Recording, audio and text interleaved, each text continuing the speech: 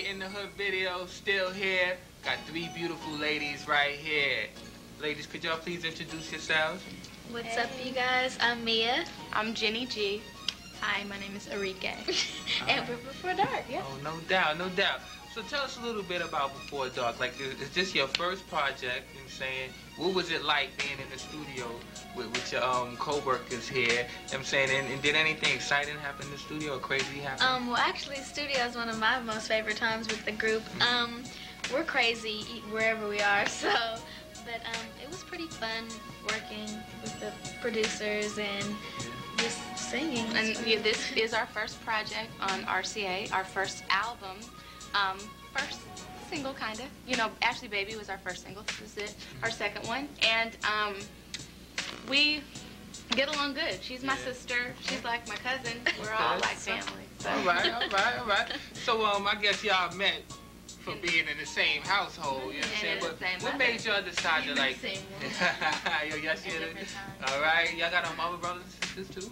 Actually, she has two brothers. Yeah, my dad remarried. So yeah. Okay. And I have a brother and a sister back at home. Oh, and I yeah? have lots of Cabbage Patch Kids. All right. So what made y'all decide to call the group Before Dark? What was that? Actually, that was Jenny's idea.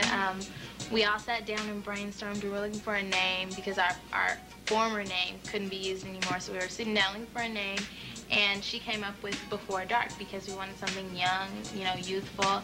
And have you ever heard the saying, you know, your parents telling you, be in before dark, you better be home before dark? Yeah. It was started off like that, and then as time progressed, it's had new meanings, and it's come to mean like reconciling before darkness, you know, solving all your problems before the darkness comes. And just the fact that we're so young, you know how people associate evil with darkness? It's kind of like we're before the darkness because we haven't yet been exposed to all the corrupt things in the world. Uh-oh. So y'all like good, basically, what you saying?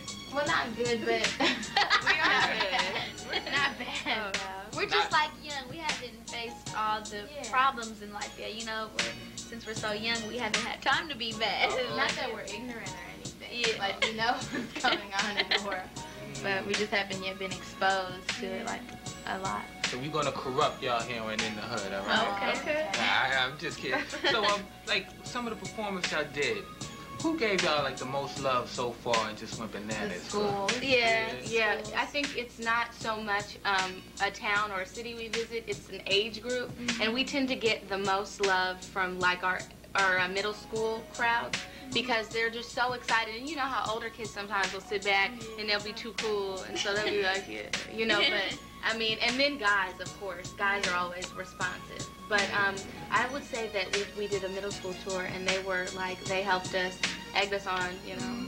Yeah, because they're so uninhibited. They have no. Yeah, they're not too cool to still get excited. Yeah. So like, do you have any other interests, like who's rapping or acting or anything?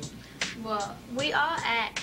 Oh, yeah? We started off acting actually, and Arike dances like to dance. I started off dancing, and then I got into acting.